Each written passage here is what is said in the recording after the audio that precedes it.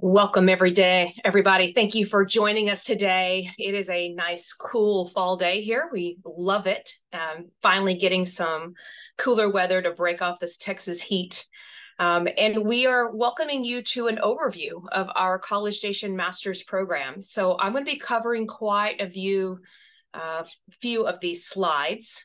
And I'm going to be doing that with another colleague, which I'll introduce in just a second. So today, this is going to be a presentation that'll cover quite a bit of material. Some of it, if you've attended some of our other webinars, might be a repeat.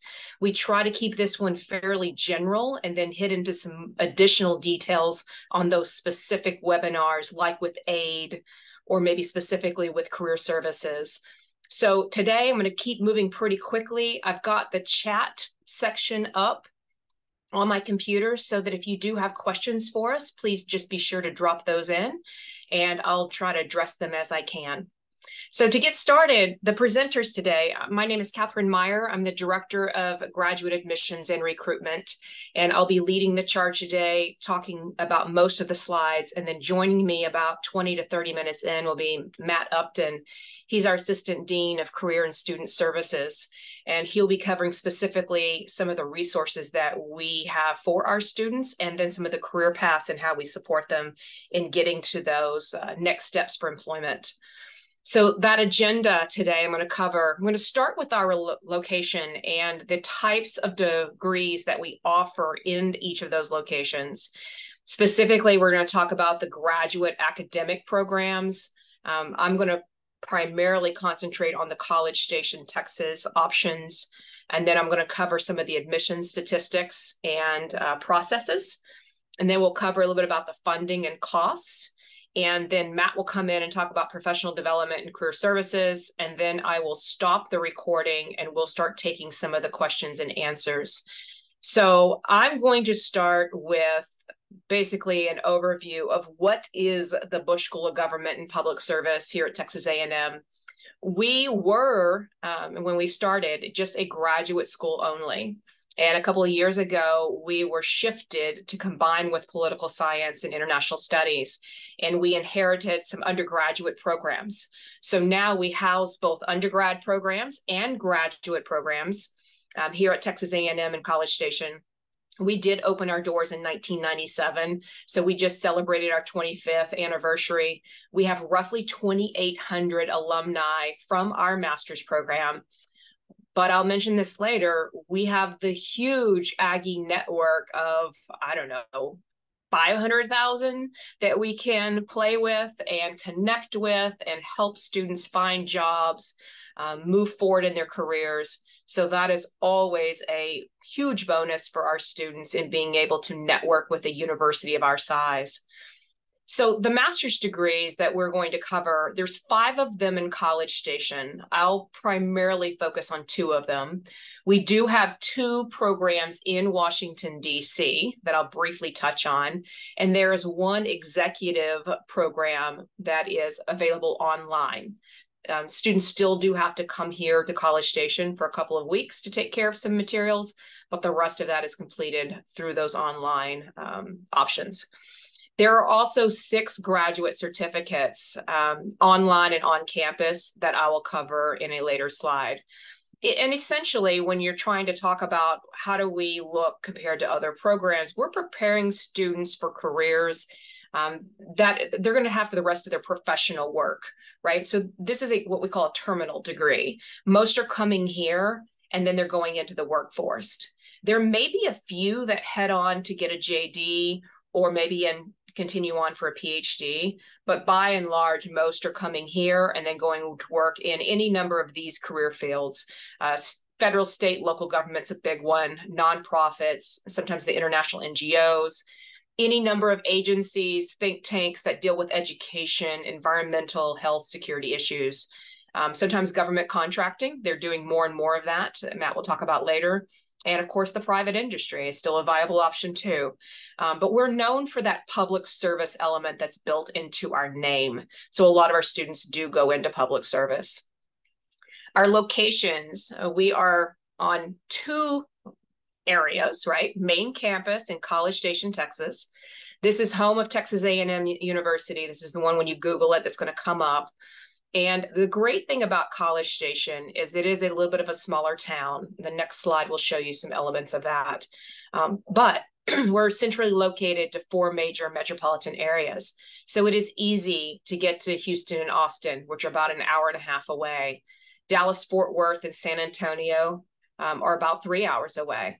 So you can get to those locations. Again, networking plays a part in that, being able to connect with your former classmates and colleagues, and being able to continue those relationships. And a lot of them will try to come back here at different times of their career paths and just retouch with some of the faculty and the staff that they got to know here. And we're easy to get to for that. Now, that we did open a branch campus several years ago. It is located in Washington, D.C., a couple of blocks from the White House. So you're able to either get off the Farragut North or West and walk to it. So it's very easy. It's nice to have that location, especially for students that might want to spend a semester there and come back. But this is a unique thing, is that it's geared towards working professionals. So there's evening classes in that DC location, whereas the College Station campus is usually full-time students taking classes during the day. They're not trying to balance both like they might be in Washington, D.C. So here on the College Station campus, we are part of the Bush Presidential Library Center area. So you can see from this picture, the main campus is in the far section, and you can see we've got intramural fields and other elements kind of separating us from main campus. There is a bus that runs the routes, so if people are taking classes elsewhere on campus, they can do that. But our building is the Allen Building. It's the back building. In front of that is the Presidential Conference Center, and the Bush Foundation is housed there. Lots of guest speakers, conferences are held in that area. And then the George Bush Presidential Library and Museum is right next to that. So it makes for a great separation from main campus. We are able to kind of focus in on those professional elements of bringing in speakers and maybe dressing a little nicer than what happens on main campus. And so it gives people a sense of collegiality, of seeing each other and interacting with each other, kind of away from the humdrum of off campus and all that is going on, especially on game weekends. So the community and the rankings, the Brazos Valley consists of 2 cities, Bryan and College Station. So Texas A&M is housed here in College Station. When you combine those 2 sister cities together, we have a population of just over 200,000. So it gives enough variety that people can get involved and do elements outside of Texas A&M when they want to. They can also get in their car and drive to some of the bigger cities with concerts and activities. So we're consistently ranked high in economic and social categories for economy, quality of life, growth, and retirement. One of the top 50 best places to live in the U.S. On average. So there's just a lot going on here. But one of the draws is Texas A&M University. So some of the alumni who graduate and then come back, they're able to go to all the sporting events and reconnect with their university in such a way that other schools don't have. So we do have over 74,000 students here within the College Station area. Now, about 15,000 of those students are graduate students. We are the smallest school with about 400 of those as the graduate students. Now, we're a little bit bigger now that we'll count some of PhD, but PhD program only does probably about 40 to 45 students a year. So they don't count a whole lot like our 80 to 90 that we're bringing in. And as far as the Bush School rankings, I'm just going to focus on the U.S. News and World Report because I didn't have a lot of space here. But when you talk about the Public Service Administration and the International Affairs is not ranked. So we're pulled for the best public affairs programs, and we're tied in the nation for number 28. If you look at Homeland Security, that's one of our top ones. That's number 8. A lot of that is kind of pulling from the strength of the security that we're also doing in the MIA. But public management and leadership is number 23, nonprofit 27, and public policy analysis number 34. And you can do both of those here, which we'll cover when we get to that program. So the academic overview, just to give a brief picture of this, bachelor's degree is political science and international affairs. So you will see students wandering around this building. They are taking classes in this area and down on the first floor. And And many of them may then decide to apply to the Bush School for their master's degrees. So the master's degrees, the two that I highlighted there in that maroon color, public service administration, that is bringing in about 85 to 90 students a year on a healthy year. We also have a couple of collaborative PhD programs that students who start here may want to go ahead and continue on for research in education and health policy issues. And in that case, they can apply for those programs and do these 7-year programs. But that's in addition to just the regular 2-year Master of Public Service Administration. International Affairs, also a 2-year program, and it exists. Additionally, there's some 3-year programs that we call combined that are with public health and economics. So I'll have more on another slide later. There's an executive style program. This is a 1-year international policy. It is offered both here in Texas and in Washington, D.C., but it is a little more limited in enrollment because you have to have 4 years of professional experience, especially tied to international affairs. And so that's a very small program. Now, in Washington, D.C., they also have a program called National Security and Intelligence. I don't specifically work with that program, but certainly we can get you in touch with them. And I have them on the last slide if you need to reach out to Jackie and her team in Washington, D.C. to take their courses. And then again, we mentioned the Executive Master of Public Service Administration is our online degree. So I'll have a little bit more about that in a few minutes. And then finally, for those that are looking at PhD, there is a political science program that does offer some funding, but they're run through the political science department. So I don't cover anything about their programs. You will have to reach out directly to Amy Wynn in the poli-sci department, which you can find her information on the website under their section. The last part of this is the graduate certificates, and they are online or in Texas. So it just depends on what's being offered when. DC also has the Advanced International Affairs, so there's 3 ways you can take that one. But we also offer these graduate certificates. They're worth 4 to 5 classes to complete them. Sometimes people will use these graduate certificates as an off timeline way of getting started. So let's say they graduate in December or they find out about our programs after the deadlines have passed. They can maybe start these programs online or in person and go ahead and take some courses that will then be also counted towards the master's degrees if they are accepted into those. So it's a great way for people maybe to start off cycle or to test out the classes. Or maybe that's all they want. Maybe they don't want a graduate degree. Maybe they already have one. And this is a way to get some professional development and expertise for maybe a new area of work that they're doing. So that's in geospatial intelligence, national security, public management, nonprofit, homeland, and advanced international affairs. Our Office of Extended Ed runs that program, and I'll give you their information at the end as well. Okay, so let's focus on the Master of Public Service Administration for just a few minutes. So the Master of Public Service is a 2-year, 48 credit hour program. You're going to be required for an internship and a 1-year capstone working for a client. Now, you're not responsible for finding that client. That is what the faculty will do. So they're going to go find different clients. Some of the employers that we use will come back and say, hey, I'd really like your students to do some consulting work for me on this project. Our agency is really looking at doing such and such. And if you guys can do some groundwork for that and get it established, that would be great. So our students are then assigned whatever the scope of consulting work is. They will be in groups of 5 to 10 students and report back out to that client at the end of the year for this type of research. So that one, I'll have a little more detail on some samples of that in a minute. The PhD collaborative degree I mentioned before is for those that want to go on and do additional research with education and public health. And as I mentioned, you can transfer up to 12 credit hours from a Bush School graduate certificate. So you're not losing those hours. You can get more than just the certificate. You can also count them towards this. So maybe if you come in with 4 courses, instead of you having to do 12 hours fall, 12 hours spring, maybe you're doing 9 hours fall and 9 hours spring because you're already ahead with those 4 credit hours already been taken. I said 4 courses, 12 credit hours already taken. Now, if you decide that there are some courses that are being offered online that sound very interesting to you, and maybe they're not offered in person, you have a right to take those classes and sign up for them. Just know, because online has a different set of fees, that's going to add an additional cost of $1,500 per class that you take.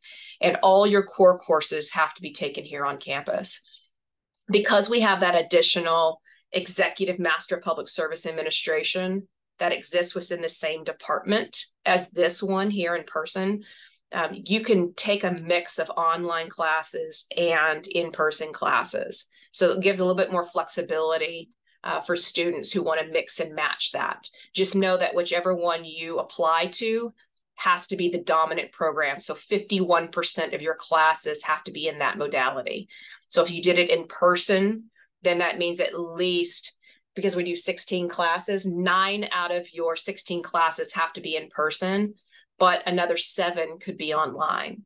But again, you're going to pay that higher price to do that. So we'll work with you through the department if that is something of interest to you. But when you're taking our classes, keep in mind, you've got what are called tracks and concentration. Tracks are in public management, public policy analysis, and nonprofit. And that you will have to choose at least one. Sometimes people will choose more than one, and that's okay too, because the concentrations are completely elective. You can choose an area of focus. You can design your own area of focus. You can move over and maybe do a focus from the MIA program. Or you can pick one of these. And to fulfill a concentration, you're essentially taking at least 3 courses of all those that are listed to fulfill that. And you're gaining a little bit of a specialty in a certain area. So those that really like quantitative methods and math and analysis and want to crunch numbers, then sometimes analytical methods really speaks to you, and you can take a whole slew of courses under that heading. But if not, then you're okay just to stay with public policy analysis and just do courses under the tracks.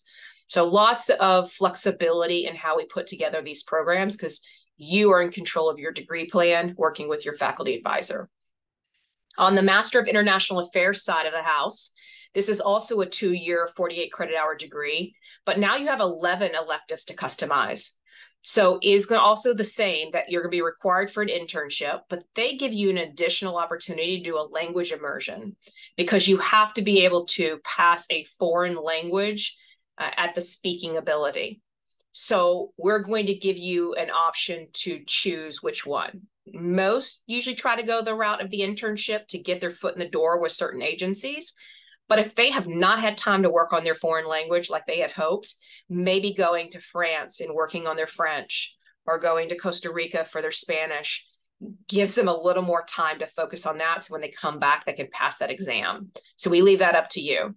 So this does require passing that foreign language test to graduate. If you don't pass that test, you will get an empty tube at graduation. So it's important that you meet that requirement.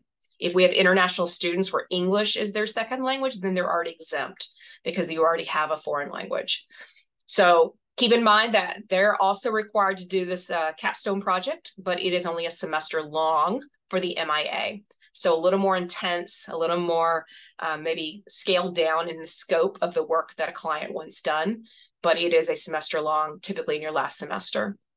They also have combined degrees. They've got a couple of 3-year degrees where students will start with public health or with economics, and then they will then come to us and finish the program.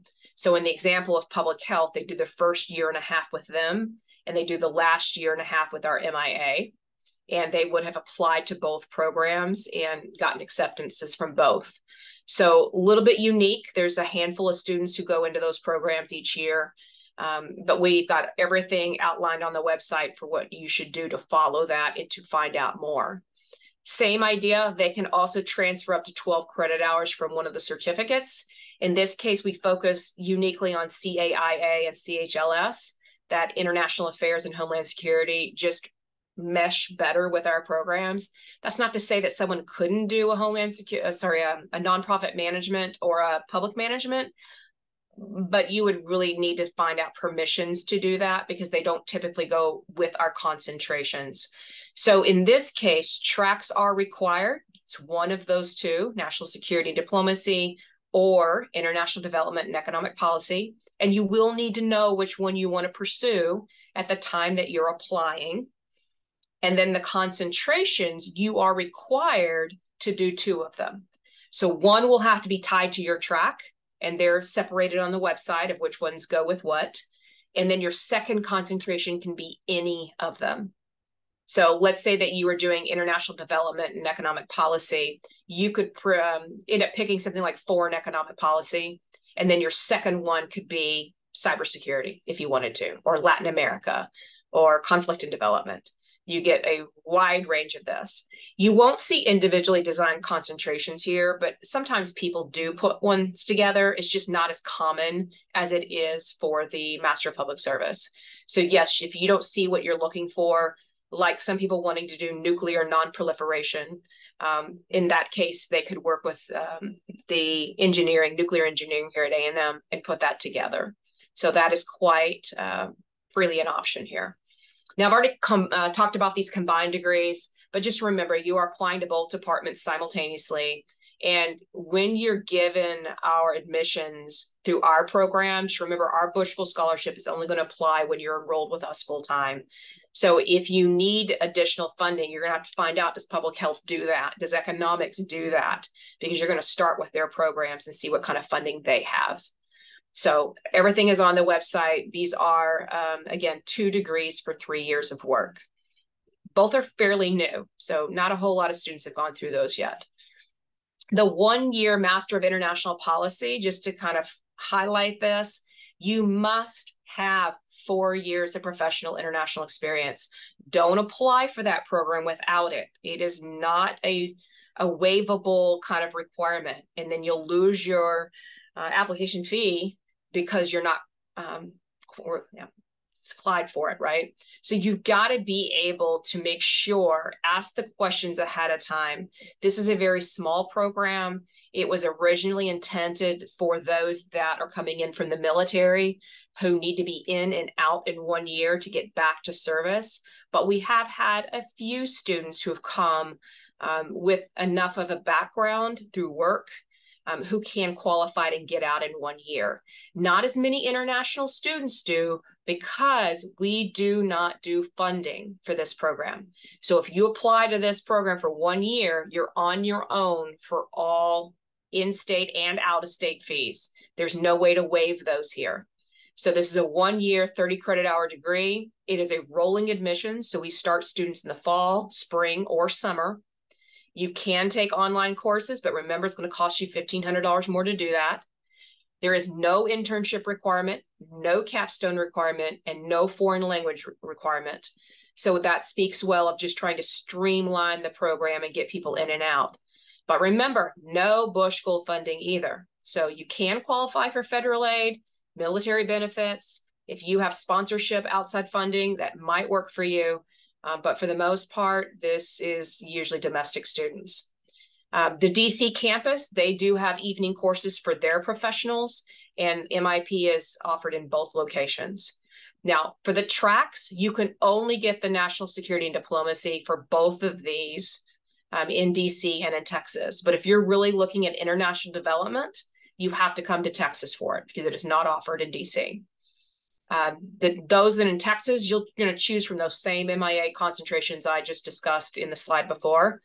The DC, you're going to choose the NSD track, and they've got a couple of concentrations you can choose from, including things like intelligence and Russia and some other areas. But they're all listed on the website when you need it. Okay, we're going to transition real quick to application requirements.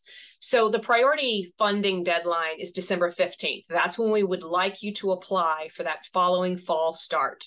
So this is the Master of Public Service, Master of International Affairs, and the combined degrees.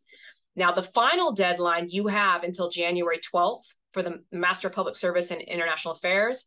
You have until February 1st for the combined degrees.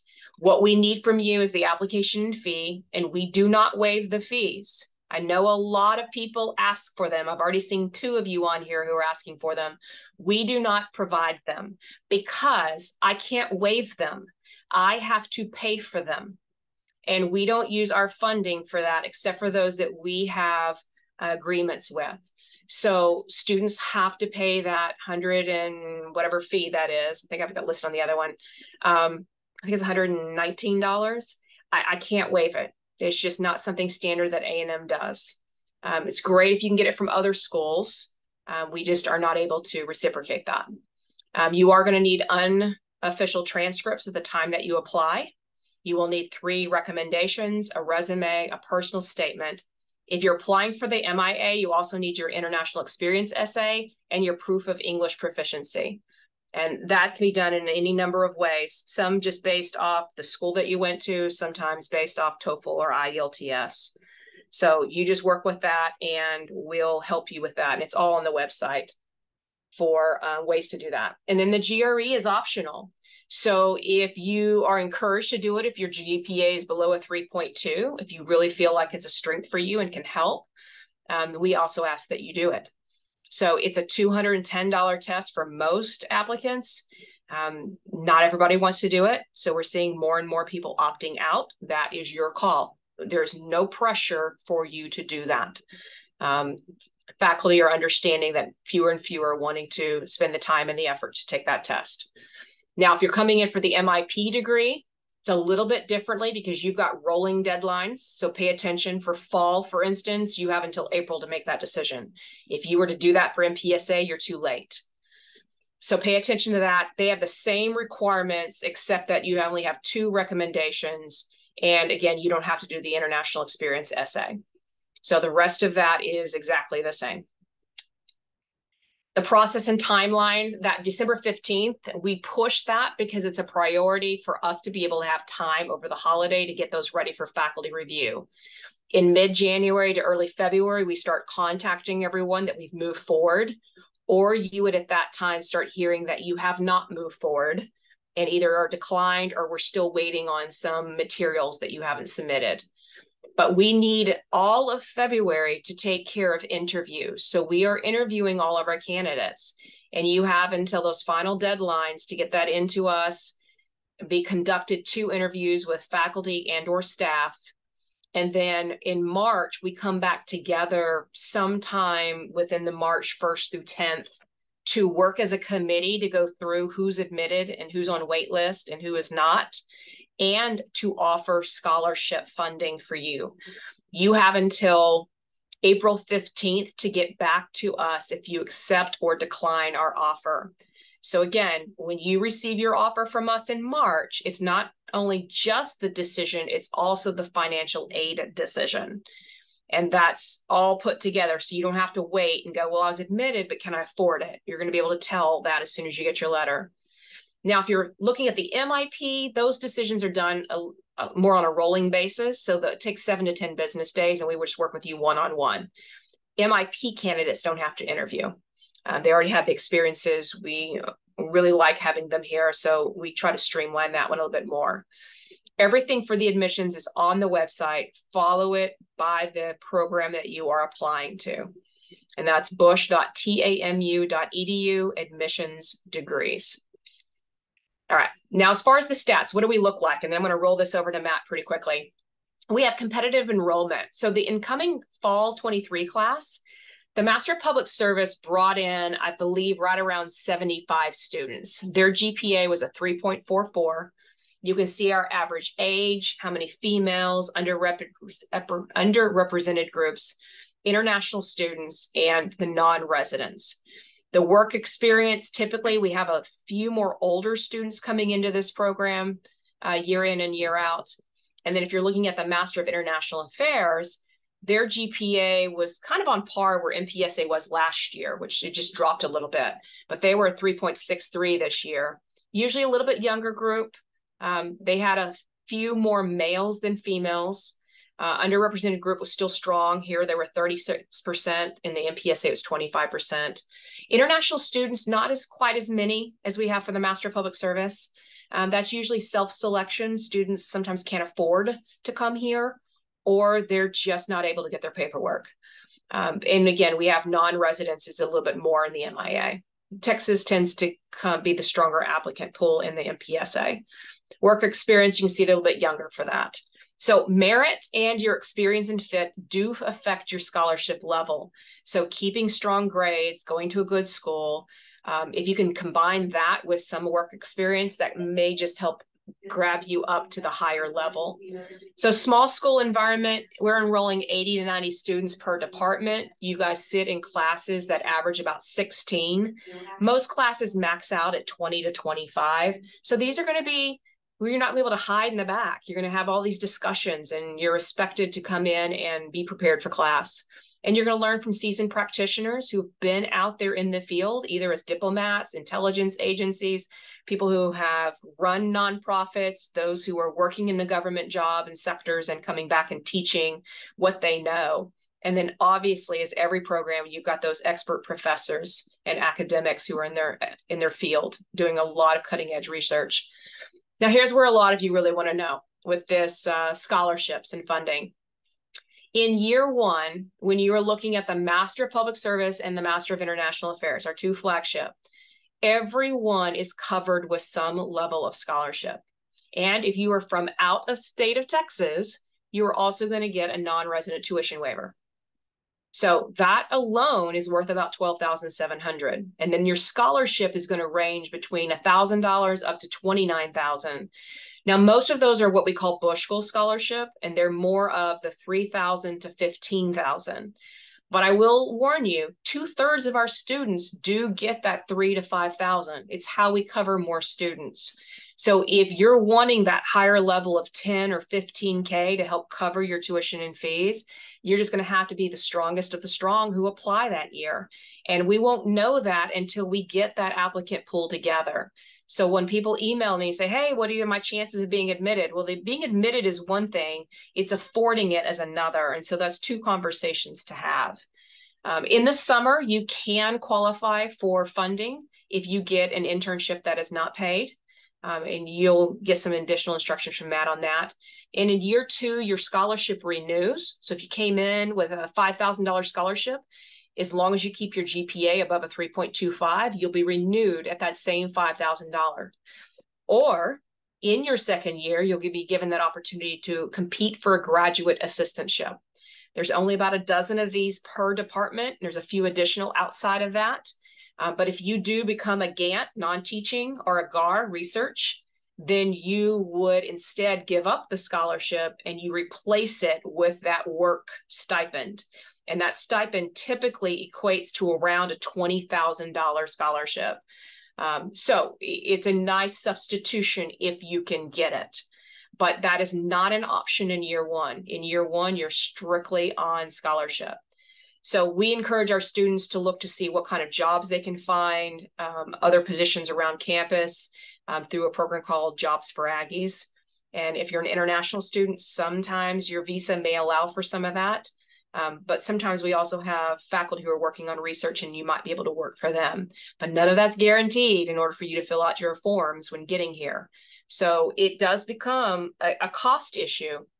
So estimated tuition and required fees before our scholarship and waiver, if you're a non-resident, you're looking at around $26,450. International, we rounded that up to about $30,000 because the insurance costs about $4,000.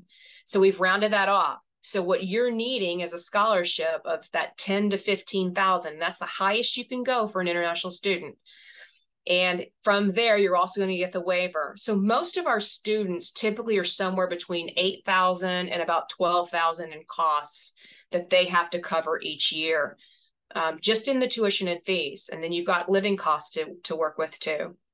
MIP, those totals are there as well. You see they're just a little bit more expensive.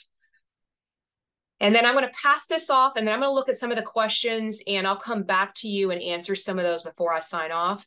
But Matt Upton, I'm going to pass it to you and let you present for just a few minutes. Thank you.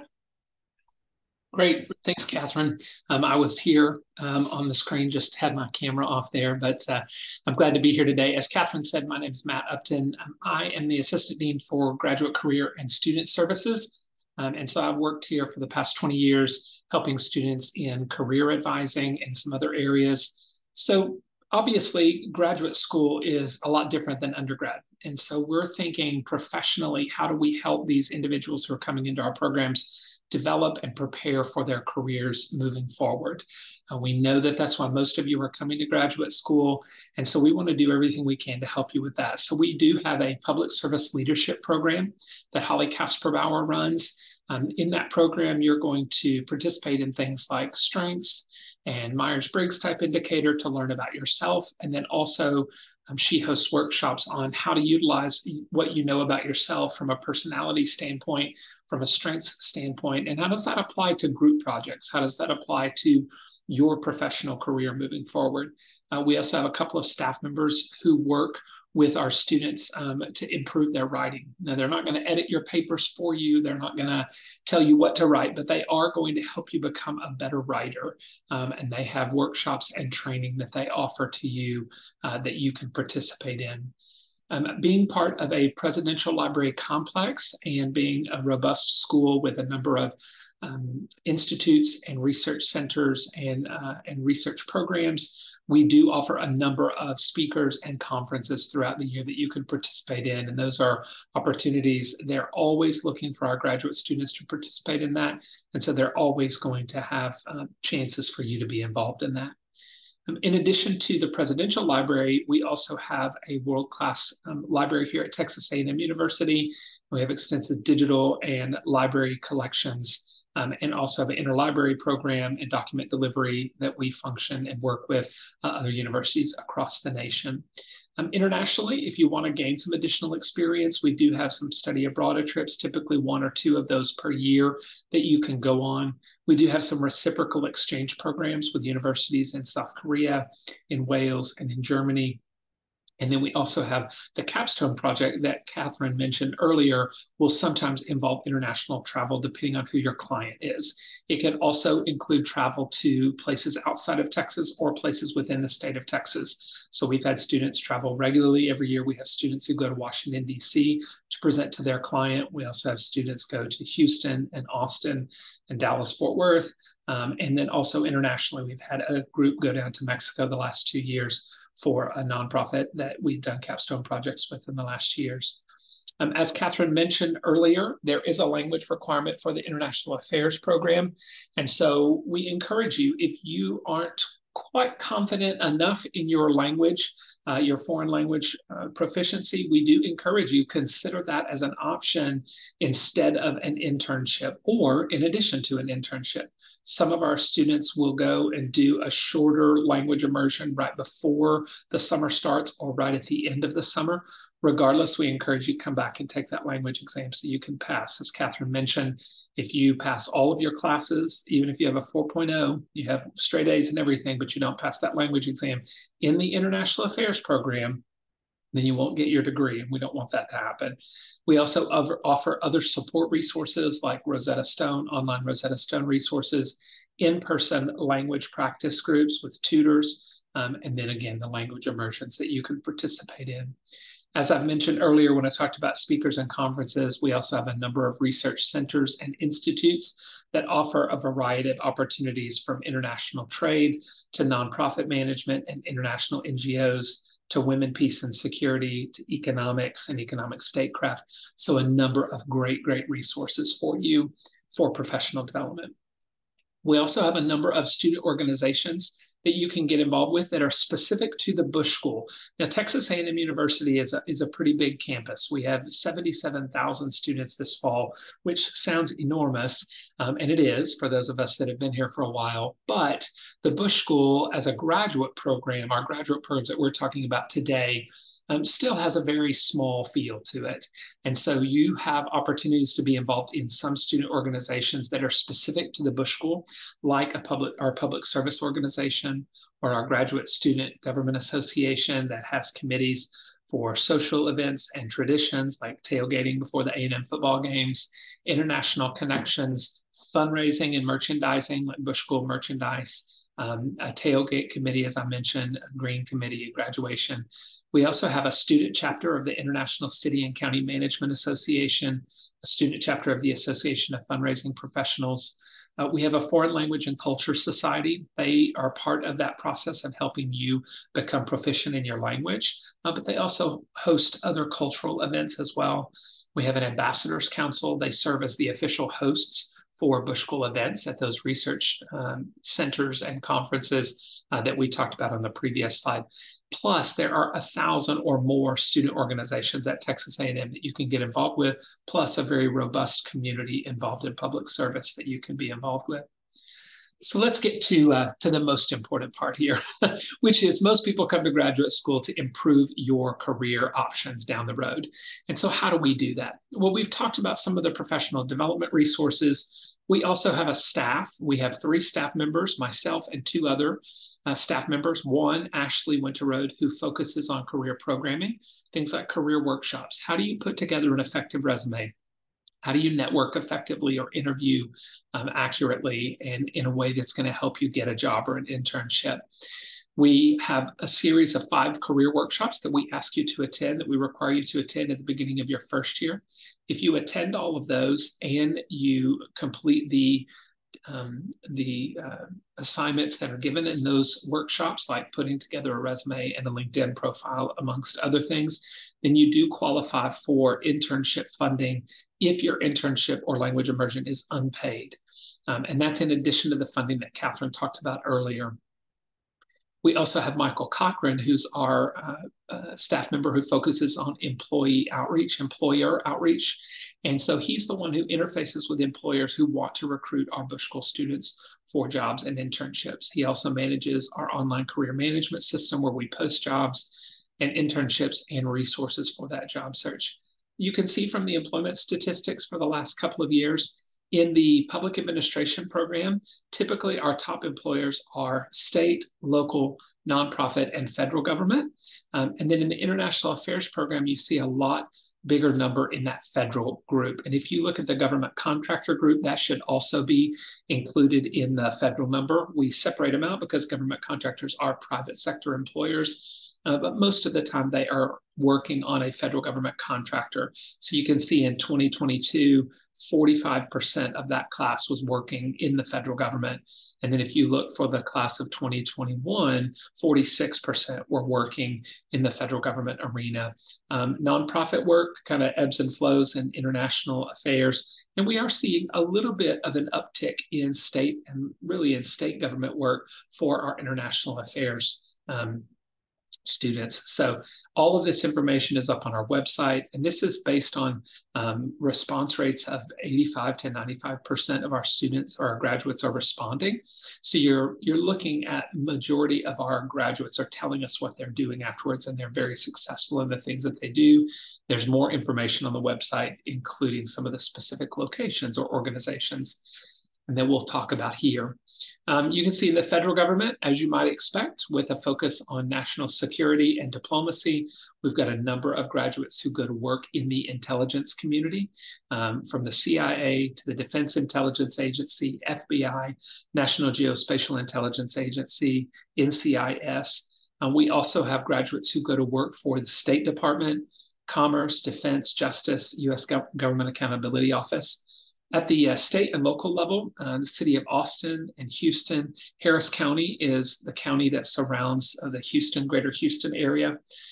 If you're not looking to stay in Texas, we also have graduates who have gone to work in Maryland, Utah, California, and although not listed here, Wyoming and other states outside of the state of Texas, and then a number of state agencies here within the state of Texas that they could go to work for. Nonprofit organizations, you're going to see some that are going to be very familiar to you, like American Cancer Society or St. Jude's Children's Research Hospital, maybe even Samaritan's Purse or United Way. And then also some that are very specific to the area that we're in, like the Brazos Valley Food Bank or the Greater Texas Foundation, which is a local educational foundation. And then private sector employers, everything from Accenture and Bank of America to Microsoft and MD Anderson Cancer Center down in Houston. So a wide range of private sector employers as well. I'll turn it back over to Catherine. Okay, Matt, before you leave, there was a question by one attendee who wanted a little bit more information about the kind of intelligence or security internships or kinds of networking opportunities that we can provide our students who are looking for that security intel world. Yeah, absolutely. So the CIA, DIA, FBI, NGA, NSA regularly recruit here for both jobs and internships. So there are plenty of opportunities for you to hear directly from the employers. If they don't make a trip here, they are often doing an online session for us that's specific to the Bush School. They also recruit heavily in the College of Engineering and in the business school here at Texas A&M University. So if for some reason you were to miss them here or they weren't to make a trip over here to the Bush School, there are opportunities for you to go see them when they're here for the business and engineering career fair, but they are usually over here. In addition to that, and I should have mentioned this, I usually do, it just slipped my mind today. When you meet with us, we provide a lot of our career resources, obviously in group settings in those career workshops. But when we can really help you the most is when you come see us individually, because then you can share with us the specific things that you're interested in, the specific experiences you have, and the things that you want to do to build experience through an internship or a language immersion. In doing that, it also lets us know who you are, and then we're a lot more comfortable helping network you with some of our former students. And that's one of the things we love doing is when you come into us and tell us what you're really interested in. I love to connect you with a second year student who maybe did an internship similar to what you're looking to do. And then the second thing we like to do is connect you with some of our former students who are doing that same kind of work. Let you learn from them what it's really like to work in the intelligence community. What are the things you need to be aware of? What are the things you need to be thinking of in the classes that you take and the concentrations? How do you spend your summer? Is it better to spend it doing a language immersion or something else? So hopefully that gives you the information you need. That gave me a lot of information, so thank you. Yeah. I know there was another question before I start looking at more chats that was asking about that GRE. I had told you it is optional, which it is. And how competitive will taking the GRE make your application? That's hard to say. Because it is optional, it's obviously a piece that is not used as much for admission as it used to be. And so you can't punish people for not having it, but you can perhaps reward some who might have a strong GPA with a strong GRE with maybe better funding because they have additional credentials that are viable, they're merit-based, and maybe that helps a student move from a 5,000 to a 7 or a 10. So is taking a $210 test now worth your time and effort to take the test? Only you can decide that. I will say that one advantage of here and how we run ours is that if a student takes and reports that score and is not happy with it, they can reach out to us. I've got the Bush School admissions address here, but there's another one called Bush School applications at tamu.edu. And if you email Ashley that I'm not happy with my score, can you please pull it? She will not put it into the report that faculty see. So only our staff who are working all these materials would know what that score was. And we're not going to put it forward to hurt you if you ask for it to be pulled. So it's up to you if you think it's the time and effort to do. We're finding more and more students are saying, I'm in the middle of finishing up my semesters as undergrad. I don't have time to take it. Is that going to hurt me? No, it's not going to hurt you. It's meant to help. So if you think that the ability to do well on that test can help you maybe with funding more than admissions, then that's where you've got to decide, is it going to be worth my time? But even some of our highest scholarships, the biggest ones, sometimes they're given to people who don't have a GRE because so few people are doing it. So we're using our scores on the application reviews. We're using our interviews. We're using the admissions committee making comments about certain elements of a file or the resume, something that drew them out and went, man, this is the kind of student we really want here. Let's reward them. They've got the merit, they've got the GPA, they went to a good school. Here's the things that justify being able to give this kind of scholarship.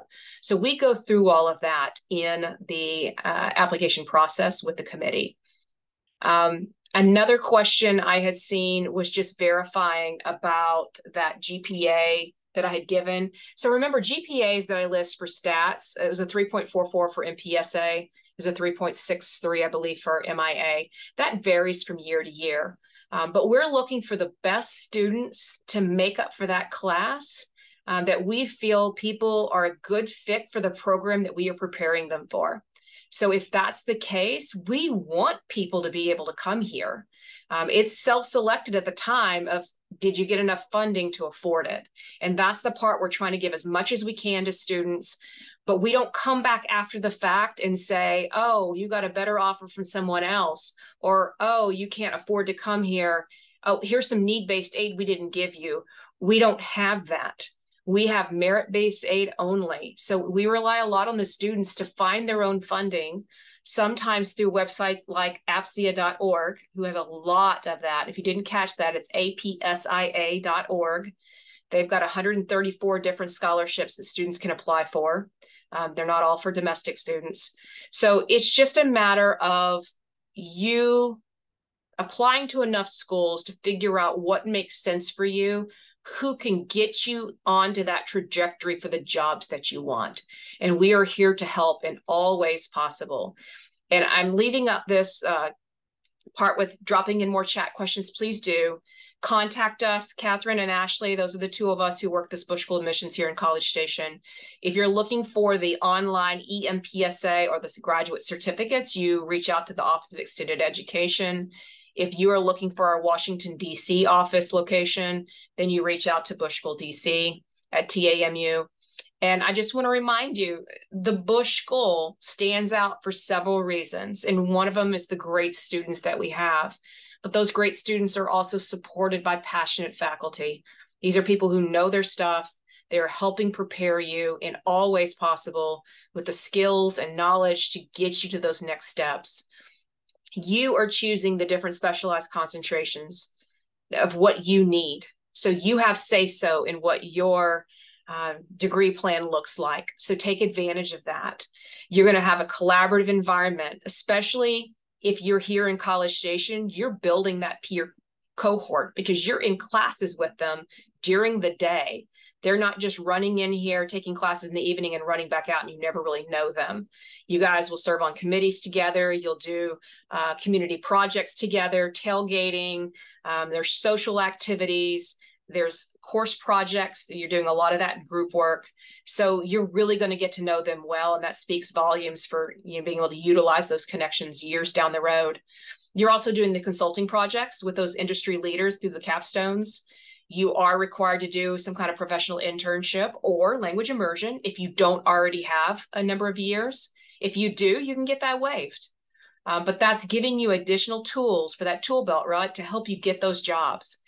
And we are a huge university, a research university, vast resources, vast connections, and we're a best value. You really can't afford to come here. We're not $28,000 a semester.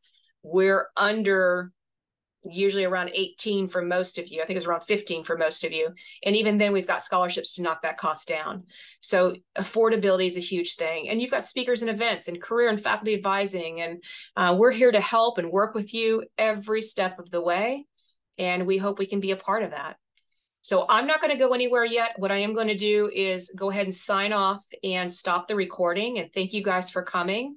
If anyone wants to stay on and continue to ask me questions, at that time, I'll let you unmute and ask, and you can turn on your video if you choose to do that.